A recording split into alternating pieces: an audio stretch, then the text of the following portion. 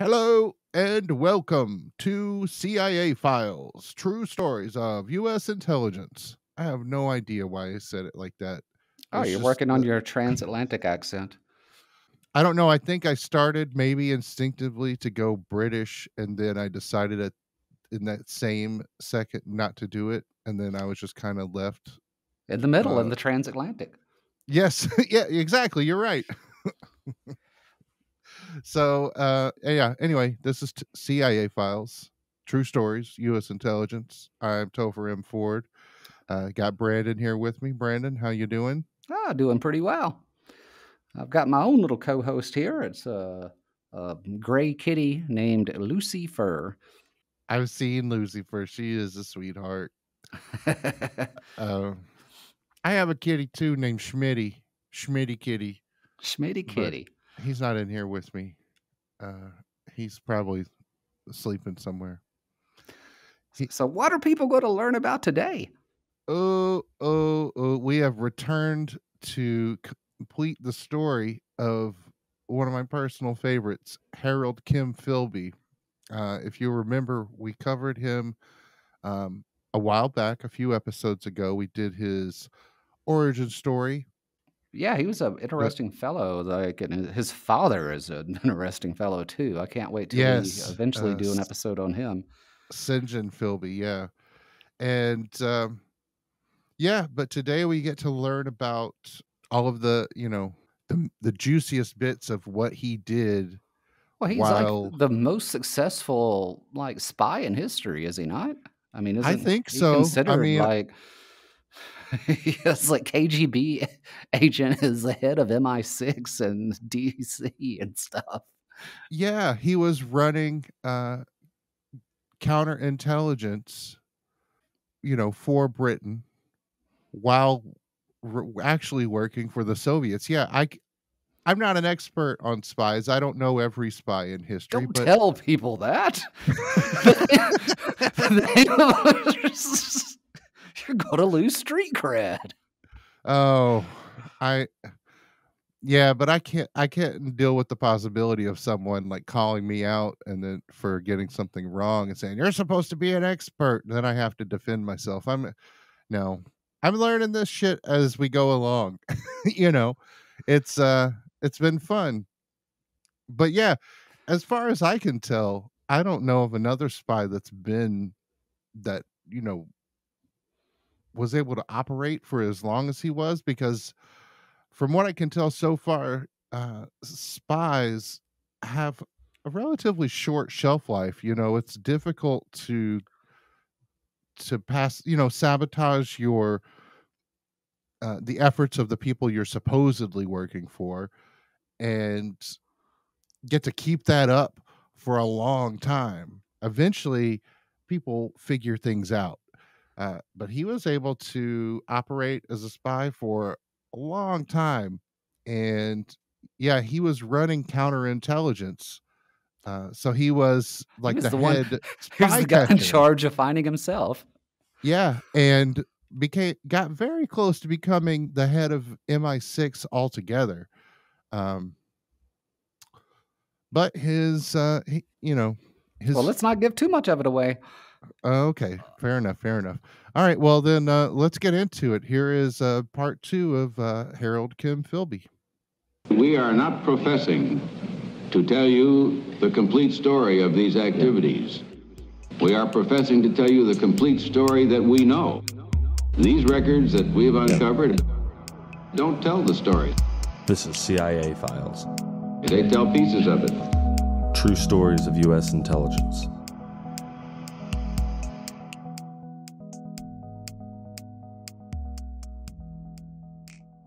Oh, that was all schoolboy nonsense. He's a reformed character now. St. John Philby. I am haunted and burdened by what I know of official secrets, especially by the content of high-level Anglo-American conversations. The British government whom I have served have betrayed the realm to Americans. I wish to enable my beloved country to escape from the snare which faithless politicians have set. I have decided that I can discharge my duty to country only through prompt disclosure of this material to Stalin. Donald MacLean.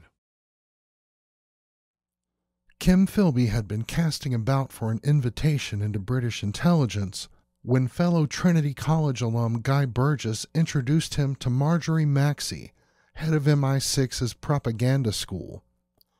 The three met to discuss Philby's potential employment with MI6. Philby described their meeting in his book, My Silent War. I found myself in the forecourt of St. Ermin's Hotel near St. James Park Station, talking to Miss Marjorie Maxse. She was an intensely likable elderly lady, then almost as old as I am now. I had no idea then, as I have no idea now, what her precise position in government was, but she spoke with authority and was evidently in a position at least to recommend me for some interesting employment. At our second meeting she turned up accompanied by Guy Burgess, who I knew well. I was put through my paces again. Encouraged by Guy's presence, I began to show off, name-dropping shamelessly as one does at interviews. From time to time my interlocutors exchanged glances. Guy would nod gravely and approvingly. It turned out that I was wasting my time, since a decision had already been taken. Before we parted, Miss Maxse informed me that, if I agreed, I should sever my connection with the Times and report for duty to Guy Burgess at an address in Caxton Street in the same block as the St. Ermin's Hotel. I decided that it was my duty to profit from the experiences of the only Secret Service man of my acquaintance, so I spent the weekend drinking with Guy Burgess. On the following Monday I reported to him formally. We both had slight headaches. Philby's primary concern in the beginning was to stop the growing threat of fascism. And so, Kim Philby worked for MI6 in the fight against the Nazis, rooting out German spies within the British establishment. He was posted in counterintelligence, working to uncover Nazi spies. As he did all of this, he also passed British intelligence on Axis enemies along to Moscow. During this time, Stalin repeatedly asked Philby for reports on British activity focused on Russia. Philby told the KGB that Great Britain was too preoccupied with their mutual enemies to be concerned with Moscow. Stalin naturally found this hard to believe, but while there were people within the British establishment who were generally uneasy with the existence of a communist government, the overall consensus was that, philosophical considerations aside, they were allies, and resources spent on surveilling the Russians were resources not spent on fighting the Nazis. So in those early days, it could be argued that while Philby was working covertly with the foreign government without the knowledge of his own government, his actions weren't treasonous, at least in spirit. His compatriots in MI5, however, would have likely contested this argument.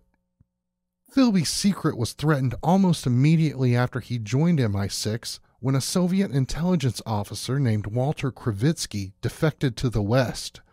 Krivitsky had been a dedicated servant of communism in the years leading up to the war, but he became worried when Stalin began killing Soviet agents during the Great Purge.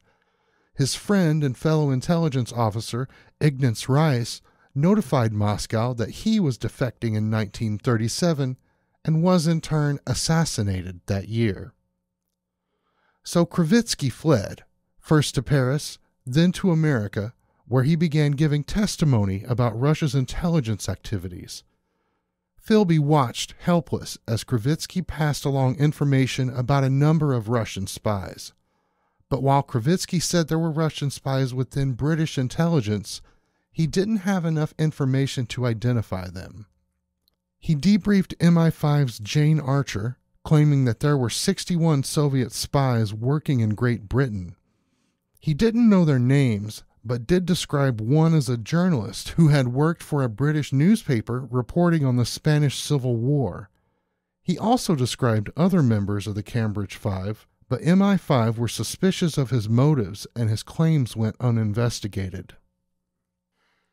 Krivitsky returned to the States to give more testimony, but he was found dead in a hotel room, seemingly at his own hands.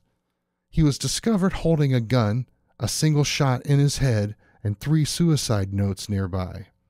However, his death was actually carried out by the Russian NKVD, who staged the scene to look like a suicide. Philby worked at first in Section 5, conducting counterintelligence work in the Iberian Peninsula, primarily Spain and Portugal. While not his first choice for an assignment, it at least got Philby within the halls of British intelligence.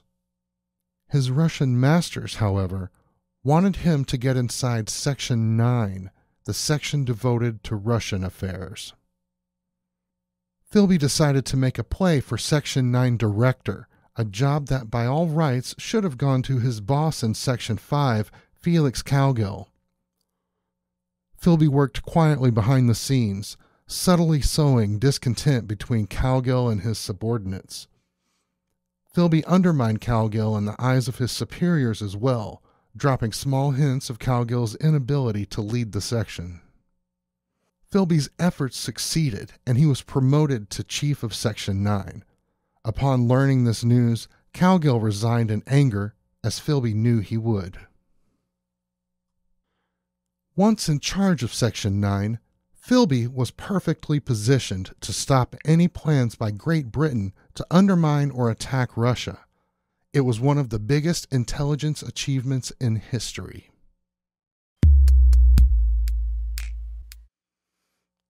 In 1944, Philby faced another threat to his cover when a Russian man named Konstantin Volkov walked into the British embassy in Turkey. Konstantin Volkov was the Soviet vice consul in Istanbul. It's like a diplomatic post. One fine day, he showed up at the British embassy requesting his counterpart. They sat down for a meeting in which Konstantin said he was an NKVD agent and he and his wife wished to defect.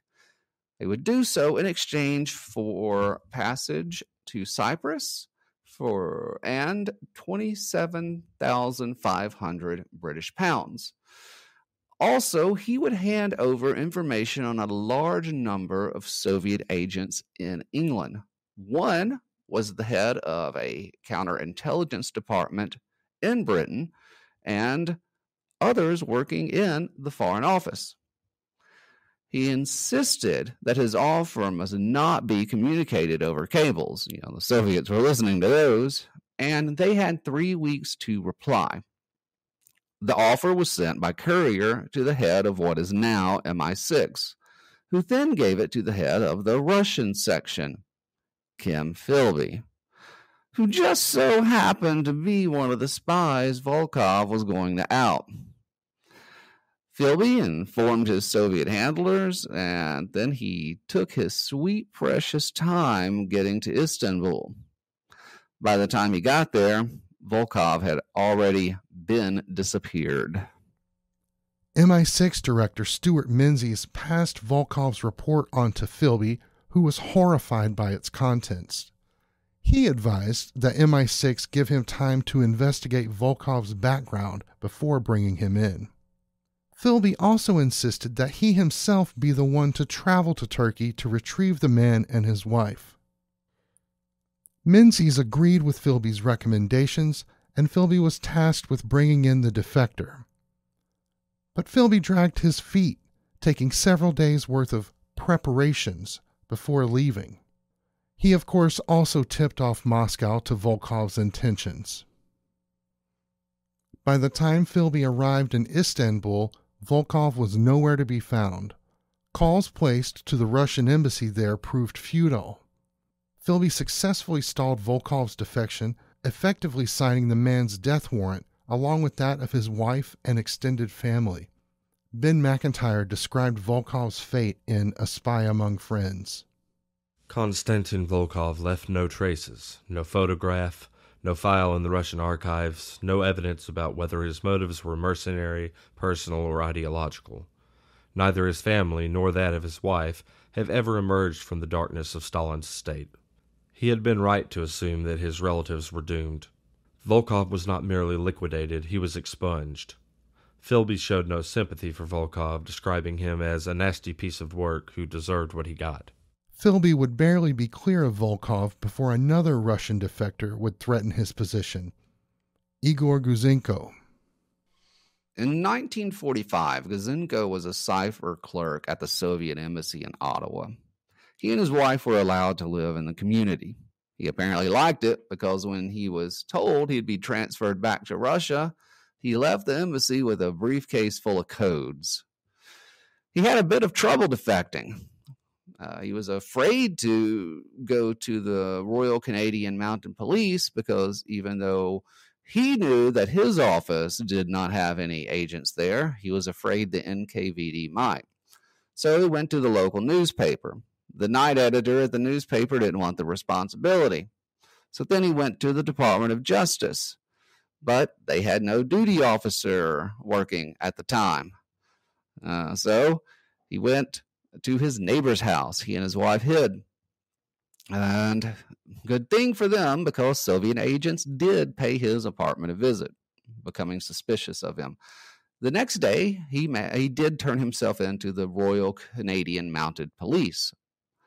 The Prime Minister, Mackenzie King, didn't want to take him in. He didn't want to upset the Soviets, who were technically allies.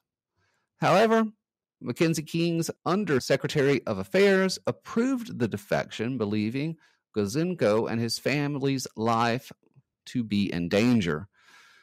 Guzenko was sent to the infamous Camp Z, spy training camp and all.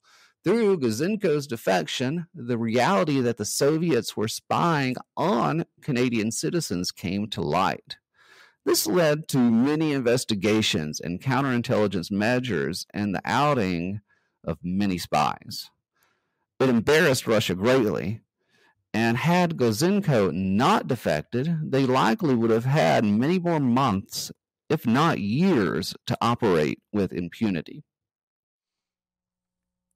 Philby could do nothing to prevent this, but he did pass along to Moscow all of the information that Guzenko gave to the Canadians. He was concerned that Guzenko might also reveal information about the Cambridge spies, himself included. Philby was often in a state of near panic during his time in British intelligence, especially at moments like these. Ben McIntyre wrote, "He waited anxiously for the results of Guzenko's debriefing. Philby may have contemplated defection to the Soviet Union. The defector exposed a major spy network in Canada and revealed that the Soviets had obtained information about the atomic bomb project from a spy working at the Anglo-Canadian Nuclear Research Laboratory in Montreal." Somewhere in the midst of all this, Philby began dating a woman named Eileen Furse, whom he met through a mutual friend, Flora Solomon. Kim and Eileen had their first child in 1941. By the time they married, in 1946, Eileen was pregnant with their fourth. Although Philby didn't know at the time, Eileen suffered from Munchausen syndrome and would often injure herself for attention. Philby's emotional detachment, coupled with his secret dealings and likely infidelity, contributed greatly to her mental decline over the years. Munchausen syndrome. It was named after Baron Munchausen, who told wild stories. In this case, the stories are illnesses. Someone with this disorder will pretend to have health problems they don't have. They fake pains and injuries and so on. They may even try to get sick. In Munchausen, by proxy, they will claim that their child is sick. In extreme cases, they may even poison their child so that they do get sick. The reasons for it are not really known. Generally, it's seen as a form of attention-seeking. Some people who have the disorder did go through a major illness in childhood, so it may be a way of creating or recreating the feelings of being cared for. In 1949, Philby was appointed as the liaison between MI6 and Washington, D.C. He and his family moved into a modest but nice home in D.C., where Philby would often throw raucous, drunken parties. Almost every key figure within the CIA, as well as from the FBI and other government agencies, would attend these parties, including Alan Dulles, Frank Wisner, and Walter Bedell Smith. Philby also cultivated and exploited his close relationship with Jim Angleton. The two met once a week for lunch at a restaurant named Harvey's, where they would get sloshed on booze and stuffed full of steak and lobster, and classified information flowed as freely as the alcohol. One CIA officer, Miles Copeland, said, "What Philby provided was feedback about the CIA's reactions. They could accurately determine whether or not reports fed to the CIA were believed or not. What it comes to is that when you look at the whole period, from 1944 to 1951, the entire Western intelligence effort, which was pretty big, was what you might call minus advantage. We'd have been better off doing nothing. With this open access to sensitive information, Philby managed to sabotage early paramilitary efforts by MI6 and the CIA to undermine communist control in Eastern Europe. The first of these efforts to fail, thanks to Philby, was Operation Valuable. Before World War II, Albania was the poorest nation in Europe and a feudal society. 1% of the people owned 95% of the land, and the rest either worked for or owed allegiance to them. During the war, Albania was split across a variety of factions. Monarchist, fascist, traditionalist, Republicans, and communists all slugged it out. During the war, communist partisans came out on top. After a communist takeover of the country, many of the fascists and monarchists fled. The CIA and MI6 thought they should recruit amongst those who had fled and train them as special forces. Operation Valuable was to drop these soldiers, pixies, into Albania and ignite an insurrection against the communist government. Hopefully, other anti-communist insurrections would start in the region and Soviet politics would be thrown into turmoil. Philby relayed all of the mission details to Moscow, and as a result, the Pixies were always found and imprisoned, or more often executed, soon after their arrival. In many cases, before they were killed, the captured Pixies were forced to radio back to their Western handlers that all was proceeding as planned and they should send more weapons and money. Soon after arriving in D.C., Philby also learned about a massive intelligence operation that was being conducted by the FBI, Project Verona. Project Verona was an American cryptography mission to decode messages to and from Soviet spies in the U.S. In the 40s, a team of male and female cryptographers made major breakthroughs in cracking the code. Up to half the codes were deciphered in 1944. Then Bill Wiseman, a Soviet agent working in the U.S. Army Signal Corps, informed Soviet intelligence of the project's existence. The Soviets stepped up their game, and the codes were again harder to break. Nonetheless, a lot of traffic was uncovered revealing that the Soviets were spying on the Manhattan Project and that Soviet spies were working in the U.S. Treasury, the State Department, and OSS. Numerous spies and informants were identified, including an aide to President Roosevelt, Alger Hiss, and the Rosenbergs. Philby spent much of his time quietly observing the code breakers at work. He also made a habit of dropping by the CIA offices, usually just in time to grab a drink somewhere nearby. He and his colleagues in U.S. intelligence would drunkenly talk shop into the wee hours of the night, then wake up the next morning and go to work. And then Philby's old chum and fellow Soviet spy, Guy Burgess, arrived in D.C. Burgess moved to Washington after he was given the posting of First Secretary at the British Embassy in D.C. Despite Eileen's ardent protests, Philby let Burgess move into the basement of their home, further stressing their already tenuous marriage. Burgess initially asked if he could stay at their home for just a few nights, but those nights, as often was the case with Burgess, languished into months. This friendship between Philby and Burgess, along with Philby's persistent apologies for Burgess's drunken behavior, proved to be a massive liability further down the road. While Philby worked in D.C., MI6 Director Stuart Menzies decided to launch an investigation into his past, as Philby was being considered to take over as chief director. In doing so, details of Philby's past, once overlooked, now drew suspicion, as these details roughly matched the description of a Russian mole given by Kravitsky and Guzinko. but they didn't recall Philby back from America. And then something happened that set in motion the beginning of the end for the Cambridge Five. Project Verona uncovered a Russian spy codenamed Homer, who was actually Donald MacLean, another member of the Cambridge spy ring. Much like the other Cambridge Five, he was from the British elite and educated at Cambridge. His father was a member of Parliament. Despite this background, he was quite the communist. He was recruited by the NKVD in 1934. He goes on to become a career diplomat. He worked in London, assigned to the Western Department that dealt with the League of Nations. He was transferred to Paris and promoted to Third Secretary of His Majesty's Embassy. When the Germans invaded, he was moved back to London and worked on matters of economic warfare.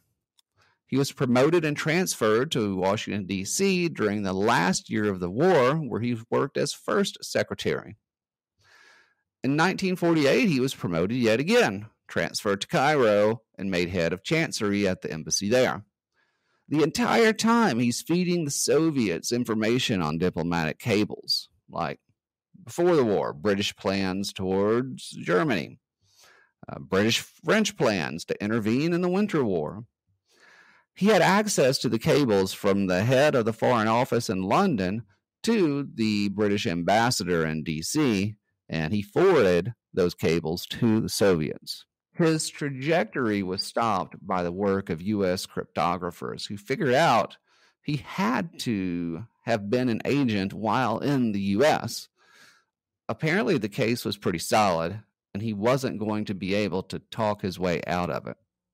Philby learned that MI6 was closing in on MacLean and sent Burgess back to London to warn him. But before Burgess left, Philby stressed to him, "Don't go with him when he goes. If you do, that will be the end of me. Swear that you won't." But Burgess did flee with MacLean. The decision was made by their Soviet handler, Yuri Motor. He later explained, "The center had concluded that we had not one but two burnt-out agents on our hands.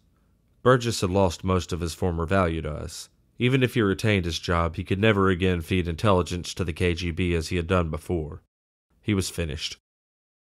Both Guy Burgess and Donald MacLean were members of the elite, highly educated, and they were violently intelligent.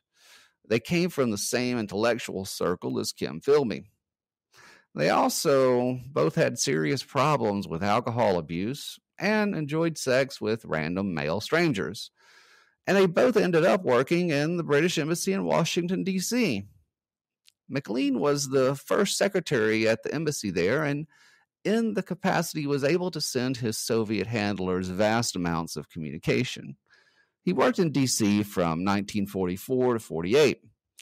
Some sensitive information he knew about came to light. The FBI suspected MacLean was the source, but after following him around, they thought perhaps he was being blackmailed to the drinking and homosexuality they discovered, but they could not find evidence he was a spy. Burgess was the local head of MI6 in D.C. in 1950 and 51. He had access to Korean war plans and shared them with the Soviets. Now, his drinking was becoming a problem at work. He got like 3 speeding tickets in one day, and I guess that was the last straw.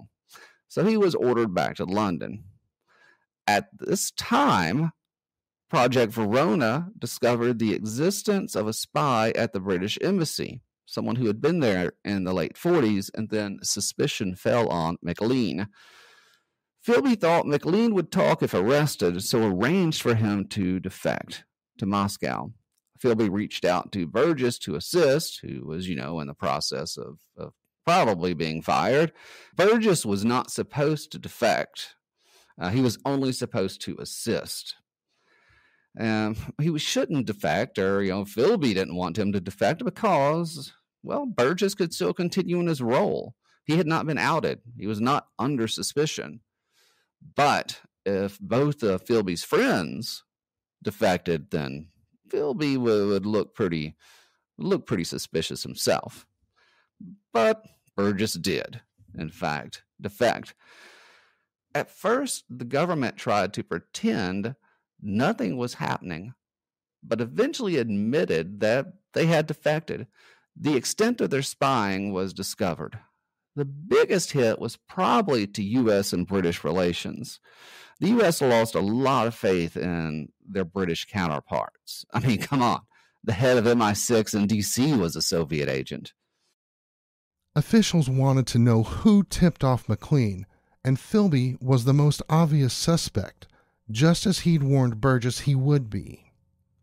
He was then recalled to London, and CIA Director Walter Bedell Smith ordered reports from anyone within the CIA who might have had contact with him.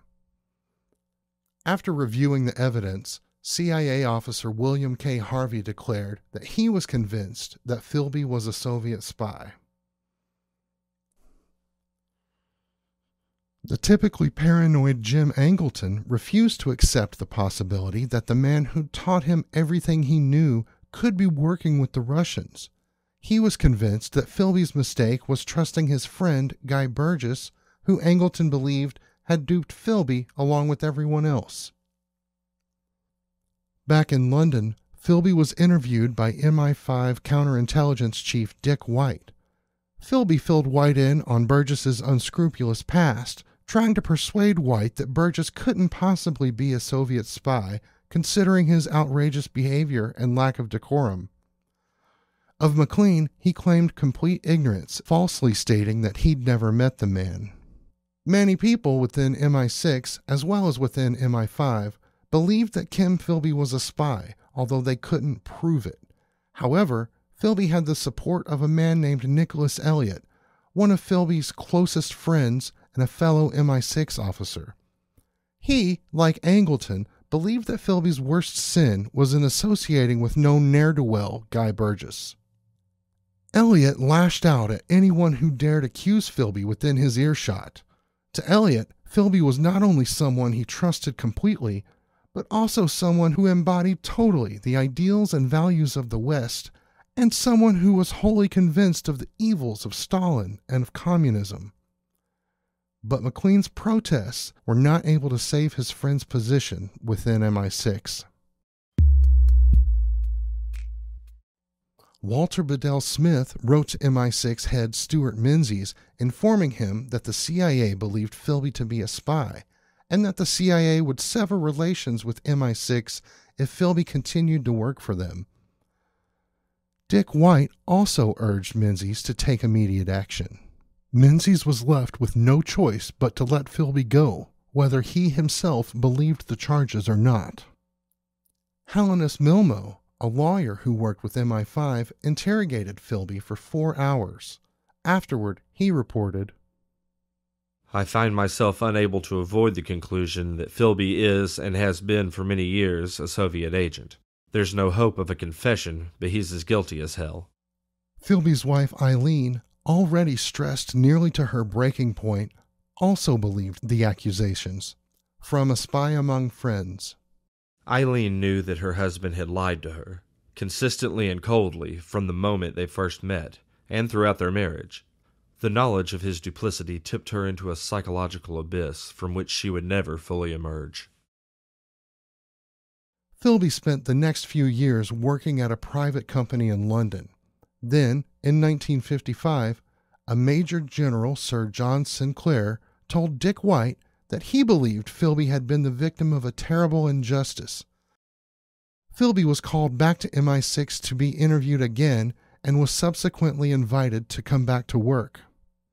After the New York Times reported this fact, thanks to a leak by J. Edgar Hoover, many public officials became furious. But they were shouted down by Philby's ardent supporters. Philby decided to hold a press conference in his mother's apartment in an effort to address people's suspicions. Ben McIntyre described the meeting in A Spy Among Friends. What followed was a dramatic tour de force, a display of cool public dishonesty that few politicians or lawyers could match. There was no trace of a stammer, no hint of nerves or embarrassment. Philby looked the world in the eye with a steady gaze and lied his head off. Philby denied he was a spy. He added that, "I have never been a communist, and the last time I spoke to a communist knowing he was one was in 1934. The Soviet intelligence officer Yuri Modin, who was based in London, watched the press conference on the evening television news. He described his performance as breathtaking.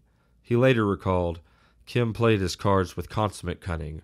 We concluded, just as he had, that the British government had no serious evidence against him." Philby returned to work for MI6, although this time as an agent rather than an officer. He was no longer included in the executive functions of the organization. Nicholas Elliott sent Philby to Beirut to work as a journalist for The Observer and The Economist. When Philby moved to Beirut, he did so without his wife or children. Eileen's close friend, Flora Solomon, wrote to Philby, accusing him of abandoning his wife. He replied harshly, saying he wouldn't be sending money to his wife unless she provided receipts for the household bills, and declared that he was fed up with her idleness. Soon after arriving at his new posting, Philby began a love affair with Eleanor Brewer, the wife of a journalist with the New York Times. In December of 1957, Eileen Philby was found dead in her bedroom. The coroner listed the cause of death as heart failure brought on by a number of contributing factors, including her alcoholism. Flora Solomon bitterly blamed Philby for her death. Eileen's psychiatrist believed Kim might have murdered her because she possibly knew too much. When Philby received word of his wife's death, he was ecstatic. He celebrated it loudly at a bar in Beirut, showing the telegram with the news to anyone who'd look. His only misgiving was the notion that he'd somehow been involved with her death. After Eileen's death, Eleanor Brewer filed for divorce, and she and Philby married in 1959.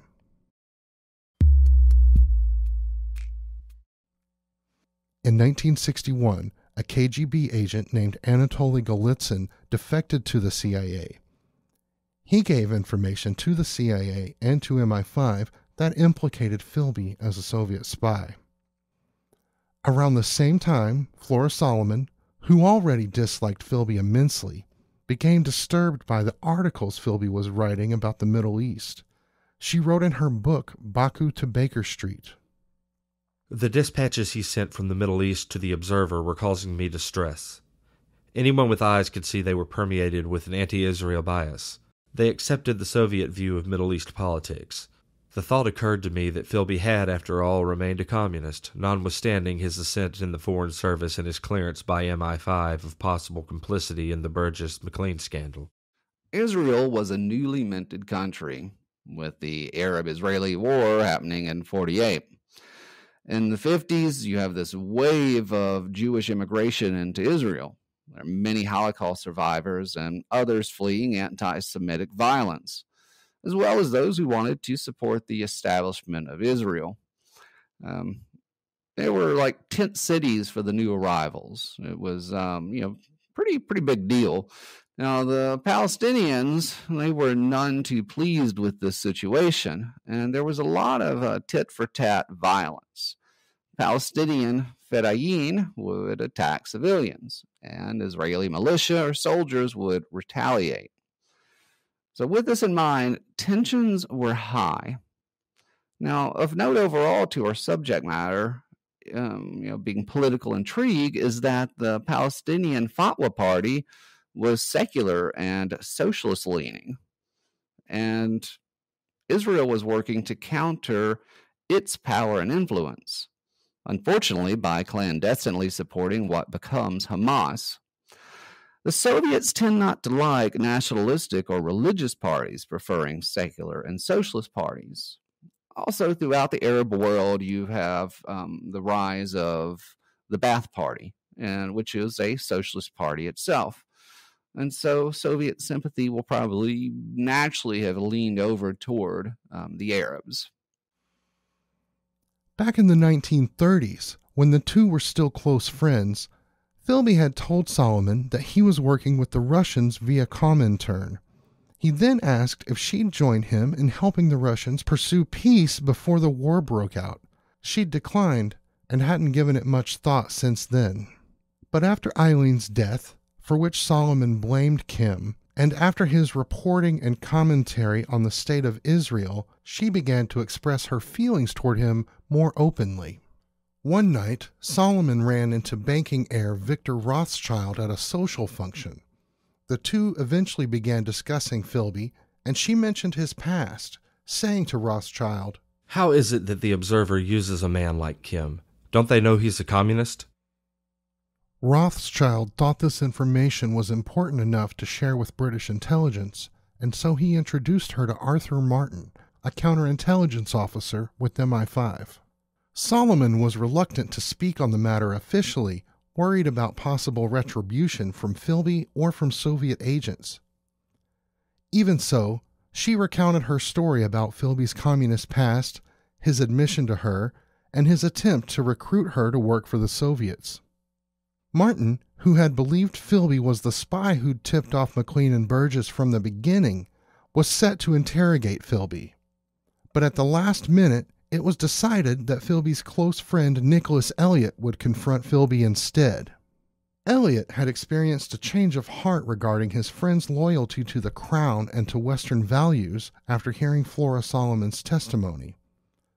Now angry over his betrayal, Elliot insisted on being the person to confront Philby. Martin, along with the rest of MI5, found this decision appalling. Martin had been doggedly pursuing Philby ever since the defections of Burgess and McLean, and was understandably displeased to have his opportunity to see his case through to the end snatched from him by Philby's most ardent defender at the last moment. Elliot met Philby in a small room in Beirut, where he interviewed his old friend for 4 hours. Elliot recorded their conversation, but he also opened the window to the street, which produced enough noise to drown out much of their conversation. Philby did confess, but with a highly edited version of the truth. He said he'd stopped spying for the Soviets when the war ended. He said he'd recruited Burgess and McLean back in 1934, and he'd only tipped off McLean in 1951 as a courtesy of friendship. Elliot wanted to believe Philby, but he couldn't avoid the fact that Philby was quite obviously omitting key information. Elliot promised his friend full immunity from prosecution if he'd give them the whole story. Elliot even went so far as to say that he believed Philby had stopped working for the Russians in 1949, and he knew that Philby had eventually realized that Stalin was really as monstrous as the West believed him to be. Despite this, Philby decided that the risk of arrest was too imminent, and so on January 23, 1963, he fled to Moscow. Many people felt that he was likely allowed to escape, perhaps as a favor between old friends, or perhaps as a way to avoid a public trial that might bring to light inconvenient information. Desmond Bristow, MI6's chief in Spain at the time, said, "Philby was allowed to escape. Perhaps he was even encouraged. To have him brought back to England and convicted as a traitor would have been even more embarrassing. And when they convicted him, could they really have hanged him?" In Moscow, he was received as a national hero. He was given a comfortable apartment, a salary, and was allowed to enter a sort of retirement. He would occasionally advise the Soviet government on dealing with the West, and he often gave talks at colleges about how those in the West think and operate, and how he was able to fool them for so long. Harold Kim Philby died in Russia on May 11, 1988. He was given a grand funeral and hailed as a hero of communism and of Russia. Before his death, Philby expressed his feelings toward the people he betrayed. Friendship is the most important thing of all. I have always operated on 2 levels, a personal level and a political one. When the two have come into conflict, I have had to put politics first. The conflict can be very painful. I don't like deceiving people, especially friends, and contrary to what others think, I feel very badly about it. Kim's granddaughter, Charlotte, would visit him in Moscow as a child. She would later say of her grandfather, One thing I have gleaned from my conversations I've had with my own father and others who knew Kim is that for good or bad he was a proud man, and one who chose to publicly stand by his actions. While he made a choice that few, if any, can really claim to fully understand, and one which had dire consequences for the friends and colleagues he betrayed, Kim was prepared to face the repercussions of what he did, either because he felt that it was the right thing to do, or because it was about saving face. Either way, I'm not sure that it matters. Whether, when at the end of it all he sat back and reflected on the choices he'd made during his life, he did feel any doubt about the decisions he had made, we will never know, but one thing is for sure. He would never have asked for absolution, so I should never expect that on his behalf. all right, well, yeah, that's the life of Kim Philby. It's I pretty think crazy. I think it's a lesson in failing upwards. It was like nothing he could do, and we learn about his friends too. That like elite crowd.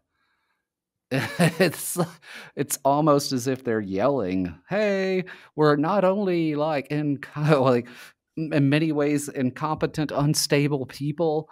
Um, we're wherever we go, information gets leaked, but they don't get caught; they get promoted." Yeah. And it's like, Well, that ugh. is a testament to well, what when we come back to Guy Burgess, he talked about how he and his Cambridge 5 friends were able to get away with these things because of what he called class blinkers. Yeah.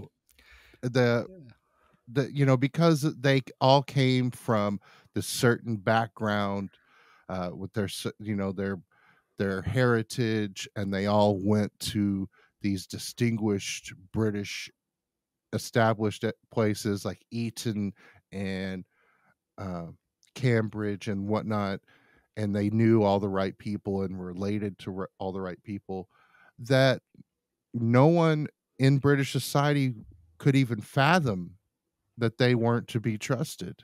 Well, Just and even when the evidence was overwhelming. yeah. Well, and also the society's geared to help those people get away with crimes. Like if they were, embezzling funds or something, or doing something that wasn't treason, I'm sure their friends would have tried to help them not face any consequences whatsoever. I mean, that's just Yeah, kind of that circle. I mean, and yeah, I guess it's really any circle. Anybody's going to try to help their friends avoid consequences, or it's just kind of a common thing. Uh, right. and if you've got a small group of elite people, then they're going to help each other cover up for each other and try to keep each other out of jail. Even if it's treason. Sometimes, yeah, even if it's treason. Yeah, uh, it's not. but It's not treason if my friends are doing it. I is it? That's Is that I think that's a line that seems to be coming about now. Um, I disagree with that, but yeah, it's like mental gymnastics. People do mental gymnastics to justify, well, what I'm doing really isn't against the state or against the Constitution. I'm actually trying to protect it and make things better. It's like, really? right? Is that And what you were doing? there was also the issue, I think, of pride, where a lot of the people who were pulled in by Kim Philby because he was very charming. He was, you know, oh, what's that actor's name? Hugh Grant. He was like charmingly befuddled all the time. And, you know, someone was like, I say, old boy, it looks as if you'd been working for the Soviets this whole time. And he's just like, well, I'm so charmingly befuddled. And they're like, oh, well, never mind. You're so charming. Well, well, I'd read that part of Putin's rise early on was to make people think he was incompetent, and that allowed him to get promoted. because people, those in power were not afraid of him. They believed he was seemed incompetent. safe. Yeah. But then once he got into his fingers in enough enough pies, then he was able to, actually take the power. So, Yeah. And I've heard a lot of people say that about British Prime Minister Boris Johnson, that this whole like competent doofus thing he has going on is a total act. Yeah, I'm sure that played a part of it with Kim Philby, but yeah, I think also because he was so charming, people loved him and they were charmed by him, and people, instinctively trusted him. And so they didn't want to admit, once it became painfully obvious that he was a spy, they didn't want to admit that they had been fooled. I definitely think that that was what happened with Jim Angleton.